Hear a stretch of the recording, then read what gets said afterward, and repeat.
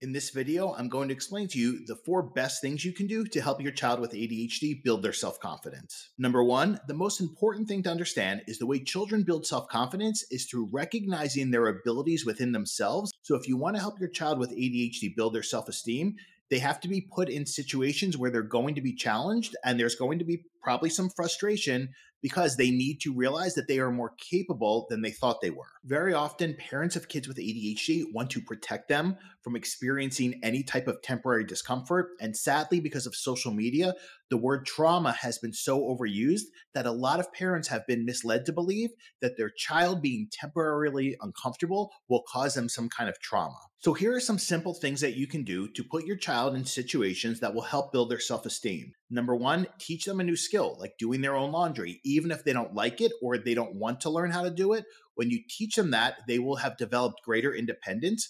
And by developing greater independence, kids develop greater self-confidence because they realize they're more capable than they thought they were. Having your child participate in a new activity like a youth group or a theater class or a new sport, things like that, are also a great way to help them develop self-confidence. Keep in mind, many kids with ADHD have a very narrow comfort zone, and they do not like going outside of that comfort zone. As a result, they will often say no to anything new or unfamiliar.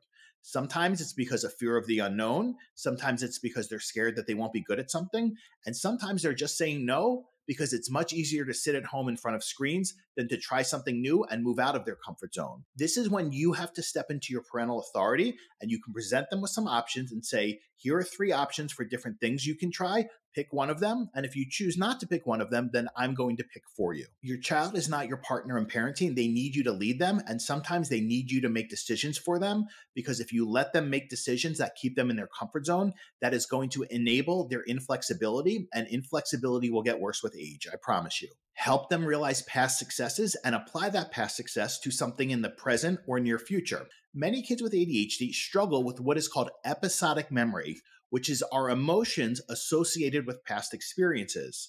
So for many kids with ADHD, they tend to only remember strong negative emotions and don't remember positive emotions from past experiences. Let me give you an example.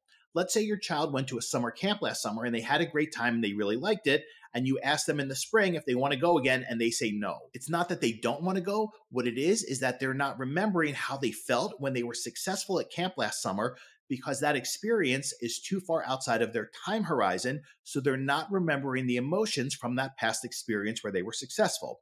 So what we can do is help them remember when they were successful with things in the past, when they've overcome challenges, used resiliency, and we can apply that to things in the present. Here's what that would sound like.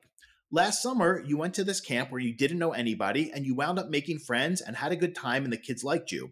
Well, when you go to youth group, it's going to be the same thing. You're not going to know the kids at first, but I'm sure you're going to be successful because you've already proven in the past that you can be successful in new social situations. The next thing is not provide them with reassurance. Instead, show them that you're confident in their ability to overcome challenges or temporary discomfort. So what you want to do instead is just instill your confidence in their ability to be successful. As an example, if they start making self-defeating comments or saying they don't want to do something, rather than give them reassurance or start playing armchair therapist and trying to talk about feelings, just say to them, I am more than confident that you are going to be successful in this. When you give a short response like that, what you're actually doing is not feeding into your child's self-defeating thoughts, because often what adults do with the best of intentions is they give so much energy and attention to a child's self-defeating comments or irrational thoughts that they actually cause the child to believe, well, my thoughts must be really valid because look how much attention adults are giving to it. So all you need to do is say to your child, I'm confident in your ability to do this and I believe in you.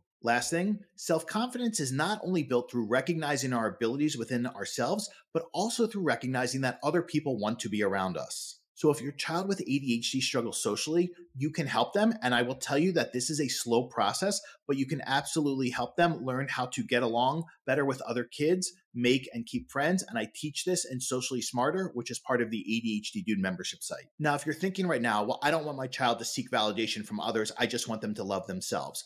That's what we would call toxic individualism. It's this idea that somehow your child is going to love themselves just by you giving them positive affirmations, rather than them realizing that other people want to be around them and they're likable. This has nothing to do with being popular or anything like that. All it means is that your child needs to recognize that at least one other kid their age wants to be around them, because knowing that even one kid wants to spend time with you can really help build self-confidence. Hope this is helpful. I'll speak to you soon. Take care.